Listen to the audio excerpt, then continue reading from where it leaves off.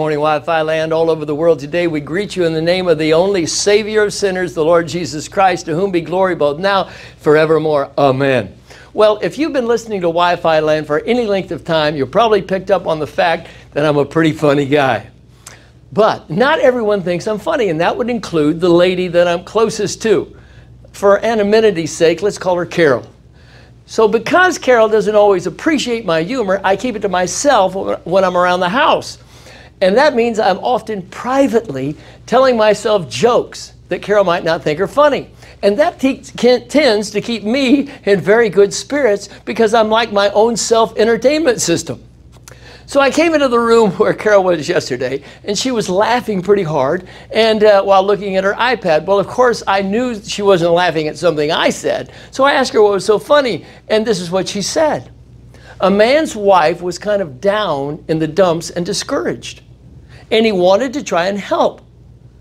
So her husband put on his counseling cap, and he suggested that maybe it would help her if she embraced her greatest regret. She paused, then turned and hugged him. Yeah, I didn't think it was very funny either, but Carol thought it was a crack up. I was offended.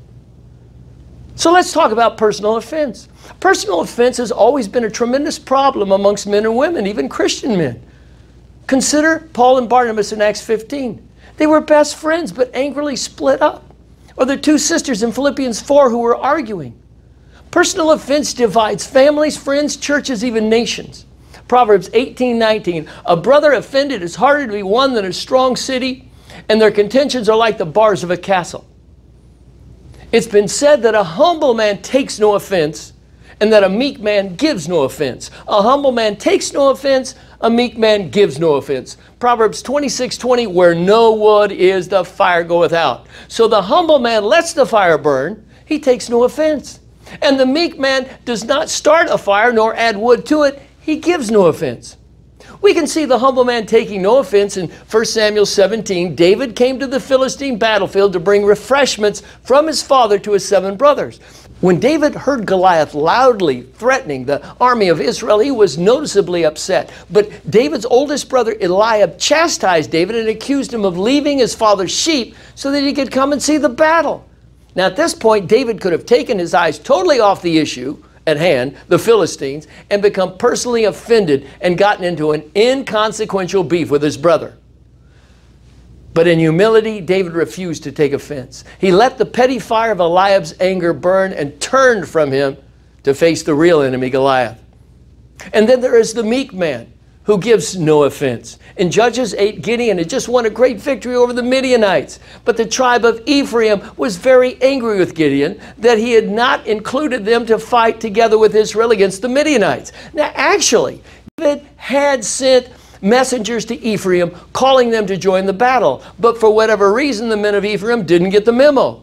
So Gideon could have become personally offended and argued with the already angry Ephraimites, but in meekness, he chose not to put any wood on the fire. Instead, Gideon commended the men of Ephraim on their readiness to fight and skill in battle. And when Gideon had finished speaking, the Bible says Ephraim's anger was abated. There was no wood and the fire went out.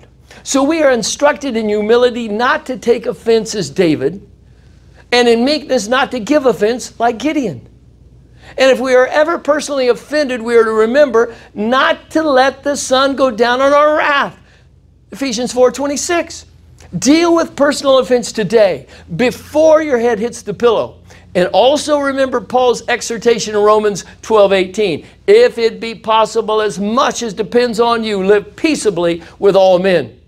And you will never live peaceably with anyone without living peaceably with the Lord Jesus Christ, the Prince of Peace. Trust Him today if you never have. In His worthy name, amen.